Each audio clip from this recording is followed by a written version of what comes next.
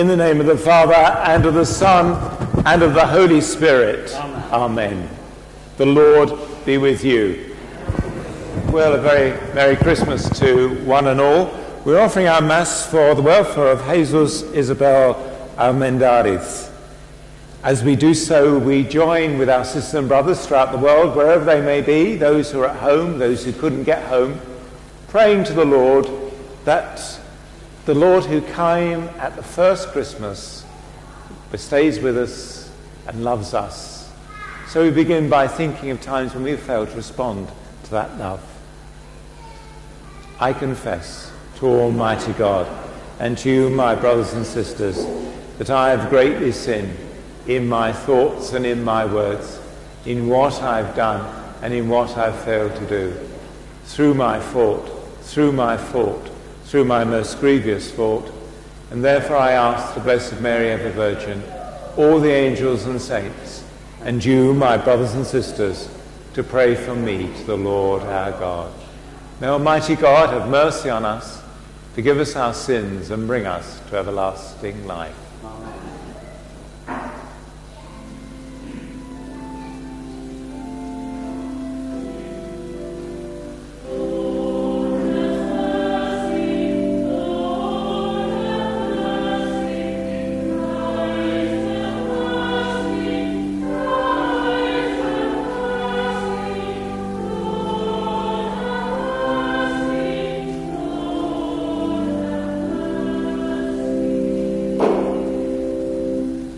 Glory to God in the highest, and on earth peace to people of good will. We praise you, we bless you, we adore you, we glorify you. We give you thanks for your great glory. Lord God, heavenly King, O God, almighty Father, Lord Jesus Christ, only begotten Son, Lord God, Lamb of God, Son of the Father, you take away the sins of the world, have mercy on us. You take away the sins of the world, receive our prayer. You are seated at the right hand of the Father, have mercy on us. For you alone are the Holy One, you alone are the Lord, you alone are the Most High, Jesus Christ, with the Holy Spirit, in the glory of God the Father. Amen. Let us pray. O God, who wonderfully created the dignity of human nature, and still more wonderfully restored it, grant, we pray, that we may share in the divinity of Christ, who humbled himself to share in our humanity, who lives and reigns with you in the unity of the Holy Spirit, one God forever and ever.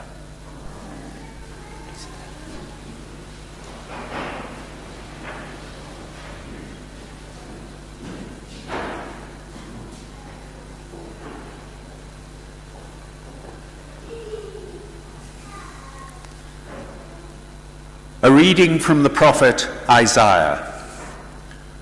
How beautiful on the mountains are the feet of one who brings good news, who heralds peace, brings happiness, proclaims salvation, and tells Zion, your God is King. Listen, your watchmen raise their voices, they shout for joy together, for they see the Lord face to face, as he returns to Zion. Break into shouts of joy together, you ruins of Jerusalem. For the Lord is consoling his people, redeeming Jerusalem.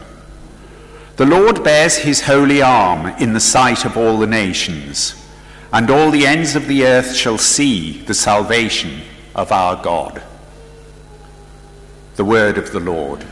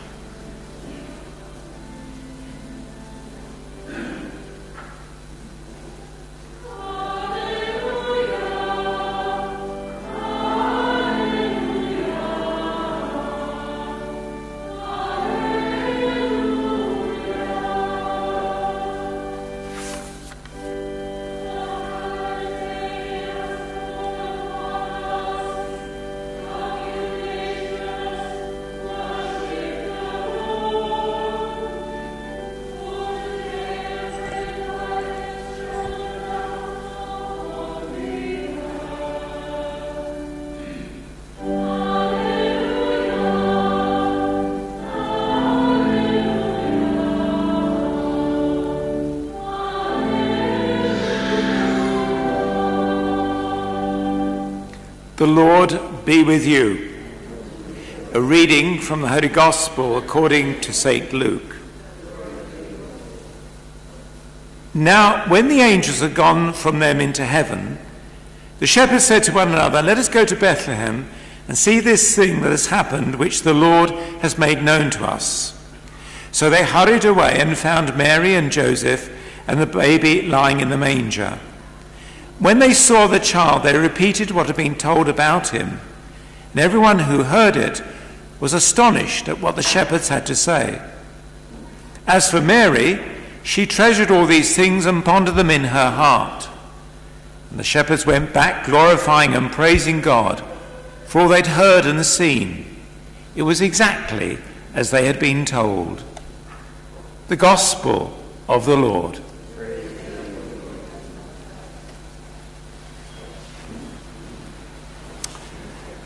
Before leaving home, every time now I've got to check to make sure I've got my keys, my phone and my mask, because we can't leave home without one. And this is a first far cry from the original purpose. Mask wearers cover their faces to perform, to entertain and to disguise themselves. The British Museum is full of different kinds of masks in every form and material. The mask tradition lives on, of course, in the annual Venetian mask ball, where the revellers hide their identity to voice their pathos without any judgment. Alexander Dumas, in his fictional novel, The Man in the Iron Mask, changes the course of history when the mask is taken off and the real prince is revealed. Of course, we have a lovely saying, don't we? Her mask soon dropped, or his mask slipped. And this pandemic has revealed our vulnerability, rarely seen and rarely shared. Today we go to the crib and stand before the one whom all masks are down, the God who shows us and is not frightened of showing us his human face. He is the one who loves us as we are. He is the one in whose eyes we are beautiful. We are beautiful not for what we do, but for who we are. God is not ashamed or embarrassed to be human, though at times we humans may be coy and cautious at revealing our God-given beauty. We hide behind our masks. Look at the crib, and you, as you leave the church, please have a look at the crib, and you will see that our shepherds are wearing their masks. Also, the kings are still travelling, so they don't have to wear their masks because they're in the open air. What worries me is I'm not too sure if they're in Tier 4 and we'll be able to get to Bethlehem this year. But our shepherds are wearing their masks, and God says to us this morning, just as he said to the shepherds all those years ago, do not be afraid. Do not be afraid. At a time of great national anxiety, God says to us through his incarnate Son, take courage, do not lose hope, and don't think that loving others is a waste of time. For Christmas teaches us that God loves us for better, for worse, in sickness and in health, happy or sad. And for us and for our salvation, he leapt from the heavens to walk among us, to be our guide, to be our divine companion, and teach us the way of love. So confidently we can wish each other a happy Christmas this year and next year and all the years to come.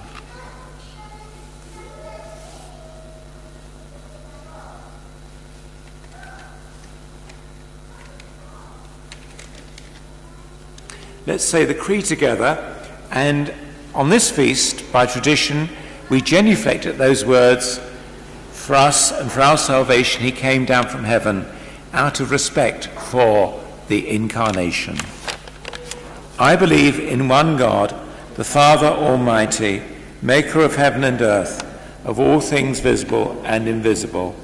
I believe in one Lord, Jesus Christ, the only begotten Son of God, born of the Father before all ages, God from God, light from light, true God from true God, begotten, not made, through with the Father, but through him all things are made. For us, for our salvation, he came down from heaven. By the Holy Spirit, was incarnate of the Virgin Mary, and became man. For our sake he was crucified under Pontius Pilate. He suffered death and was buried, and rose again on the third day in accordance with the Scriptures. He ascended into heaven and is seated at the right hand of the Father. He will come again in glory to judge the living and the dead, and his kingdom will have no end. I believe in the Holy Spirit, the Lord, the giver of life, who proceeds from the Father and the Son, who with the Father and the Son is adored and glorified, who has spoken through the prophets. I believe in one holy Catholic and Apostolic Church. I confess one baptism for the forgiveness of sins, and I look forward to the resurrection of the dead, life of the world to come. Amen. Please sit down.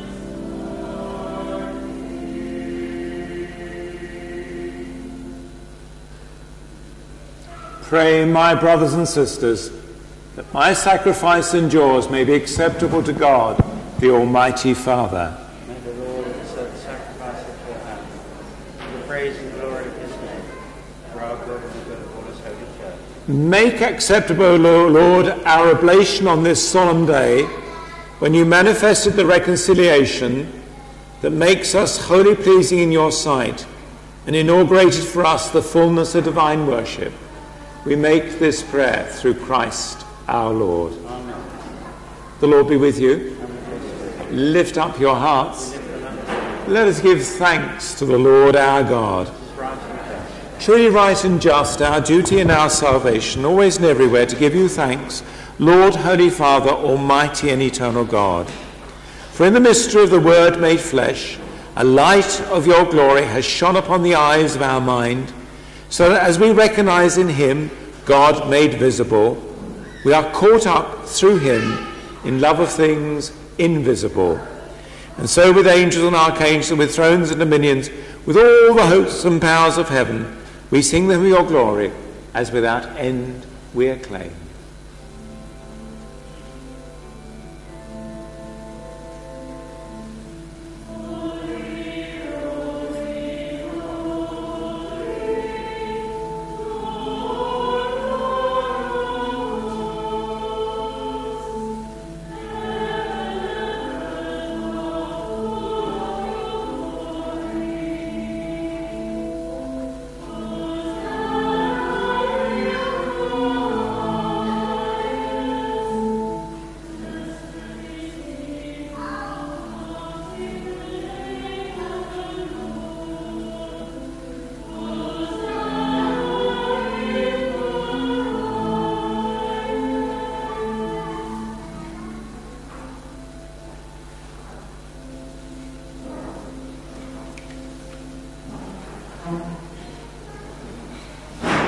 You are indeed holy, O Lord, the fount of all holiness. Make holy, therefore, these gifts, we pray, by sending down your Spirit upon them like the dewfall, so that they may become for us the body and blood of our Lord Jesus Christ. At the time he was betrayed and entered willingly into his passion, he took bread, and giving thanks, he broke it and gave it to his disciples, saying, "Take this, all of you, and eat of it. For this is my body, which will be given up for you."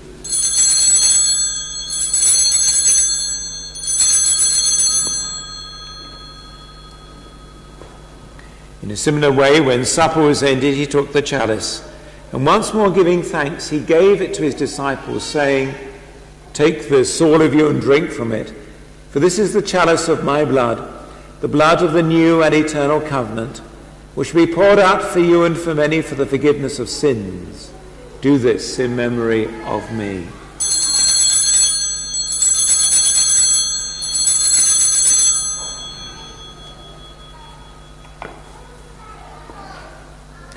The mystery of faith. We proclaim your death, O Lord, and profess your resurrection until you come again. Therefore, as we celebrate the memorial of his death and resurrection, we offer you, Lord, the bread of life and the chalice of salvation, giving thanks that you've held us whether to be in your presence and minister to you. Humbly we pray that, partaking of the body and blood of Christ, we may be gathered into one by the Holy Spirit. Remember, Lord, your church spread throughout the world, and bring her to the fullness of charity, together with Francis our Pope and John our Bishop. Remember our sisters and brothers who have fallen asleep in the hope of the resurrection, and all who have died in your mercy. Welcome them into the light of your face. Have mercy on us all, we pray, that with the Blessed Virgin Mary, Mother of God, with St. Joseph, her husband, the blessed apostles, St. Osmund, and all the saints who have pleased you throughout the ages, we may merit to be co-heirs to eternal life, and may praise and glorify you through your Son, Jesus Christ. Through him, and with him, and in him, O God, Almighty Father, in the unity of the Holy Spirit, all glory and honor is yours for ever and ever.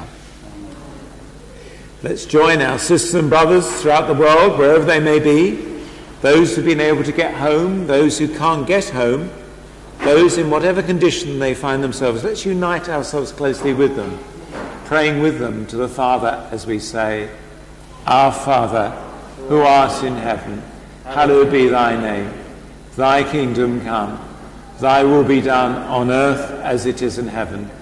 Give us this day our daily bread, and forgive us our trespasses, as we forgive those who trespass against us. And lead us not into temptation, but deliver us from evil."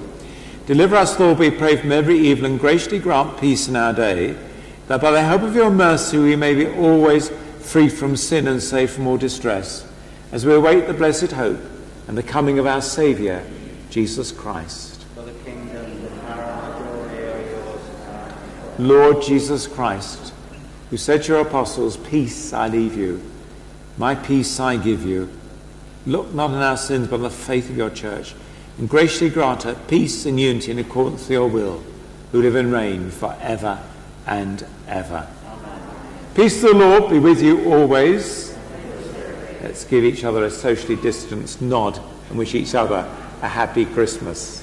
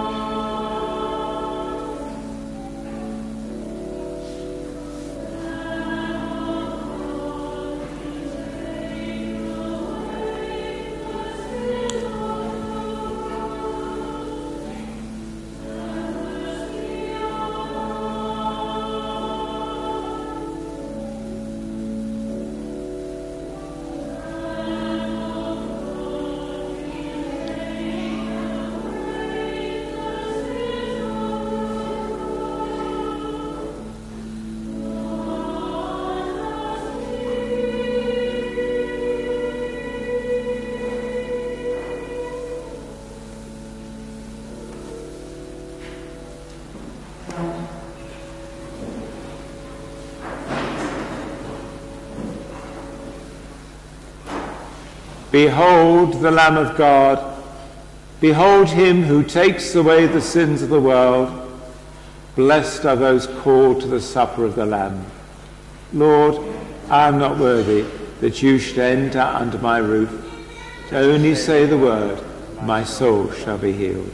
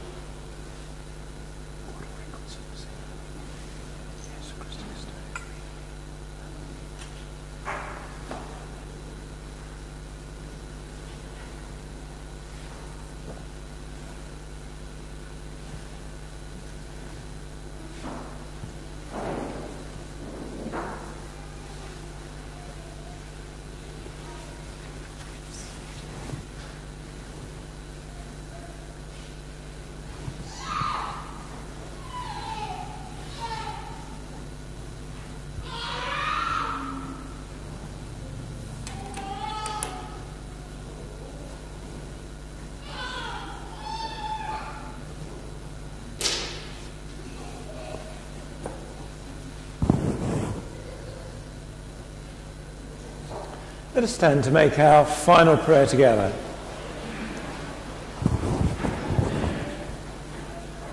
Grant, O merciful God, that just as the Saviour of the world born this day is the author of divine generation for us, so he may be the giver even of immortality. We make this prayer through Christ our Lord. Just again to wish you all a very Merry Christmas. It's lovely to see people back home with their families and together here. Some people say to me, wouldn't it be nice to have Mass as quick as this all the time? Somebody was looking for poinsettia in Barnes yesterday. As you can see, we got there first. Do have a look at the crib. Anyway, have a lovely Christmas in the bosom of your families. The Lord be with you. May Almighty God bless you all, the Father, the Son, and the Holy Spirit. Go in peace, glorifying the Lord by your lives. Thanks be to God. I invite you now to come socially distanced to receive our Blessed Lord in Holy Communion.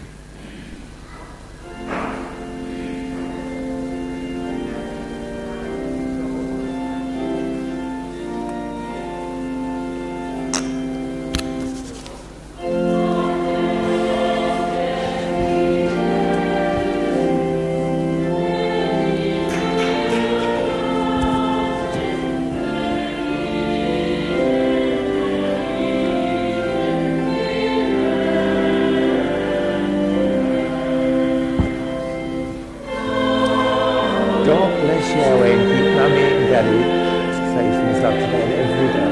Amen. Happy Christmas. God bless you.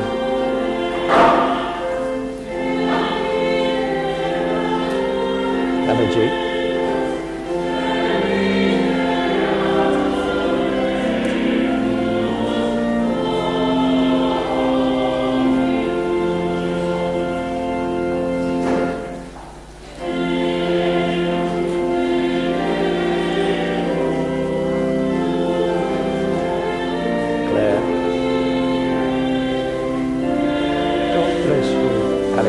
And keep yourself. Have a lovely Christmas.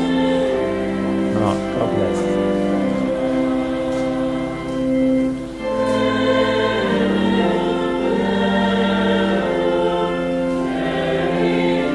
God bless you and keep you safe. No, you mustn't receive communion. No, you mustn't. Only you.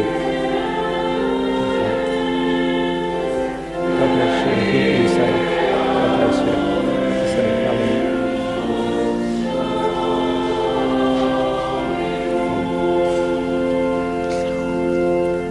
God bless you. Keep you safe on Christmas Day. Hello.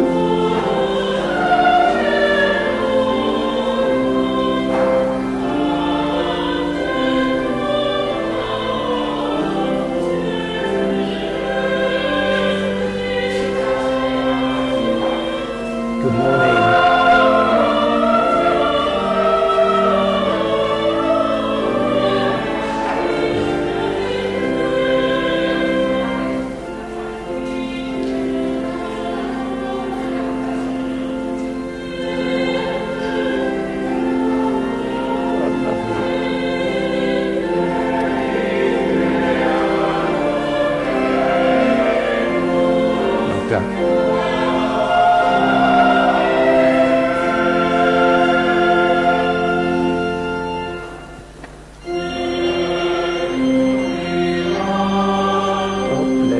Mummy and Daddy, bye.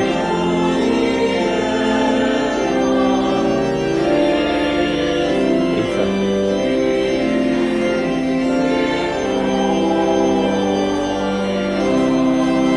God bless the art and this lovely dog.